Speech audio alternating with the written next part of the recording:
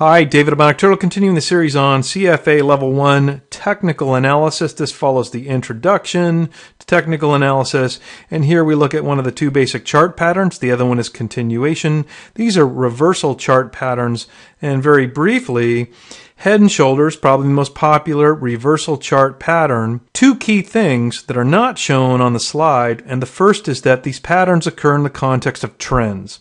So the first thing about the Head and Shoulders that we want to see is evidence of a visible upward trend, because the upward trend is getting reversed by the pattern into a new downward trend. So upward trend, pattern reverses into a downward trend.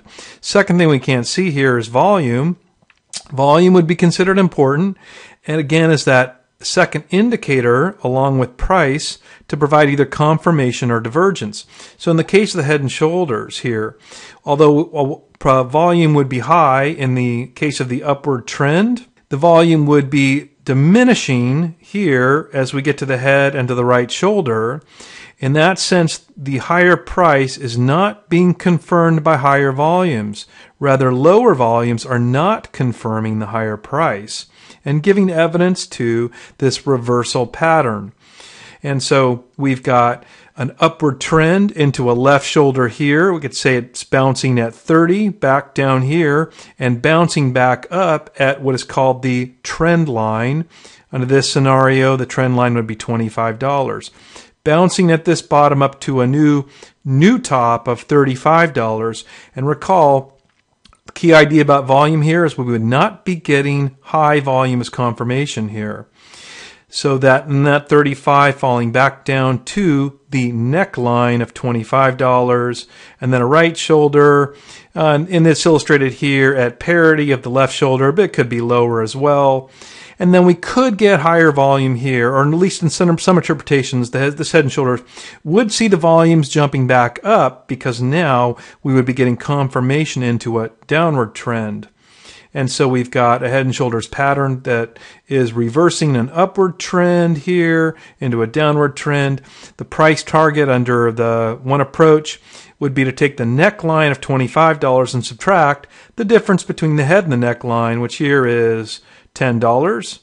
So we've got 25 minus 10 is 15. And so that would be an approach to setting the price target once we've determined that we're seeing a Head and Shoulders pattern.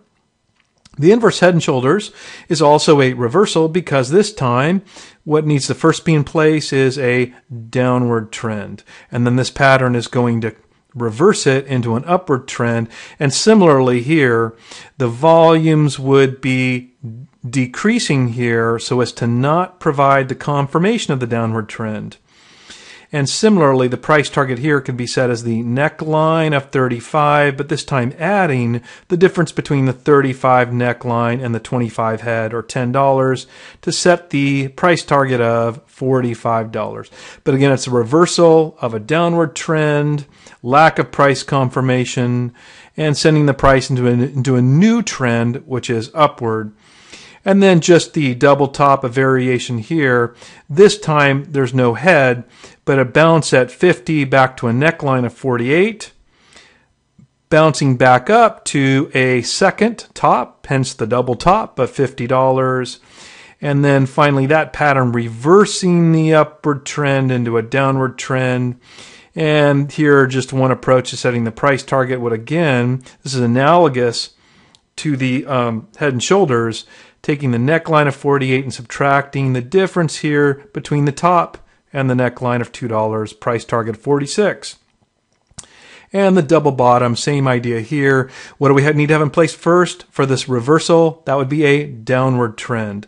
Neckline of 48, we're bottoming at 46, rallying back up to the neckline of 48, bouncing back down to the second bottom of the double bottom, 46, and bouncing back up and breaking out of the neckline.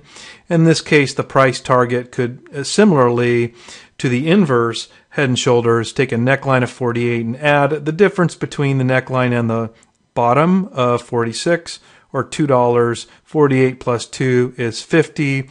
So we're predicting here on evidence of the double bottom pattern that will reverse the downward trend, we might predict that the breakout will be to a new price target of $50.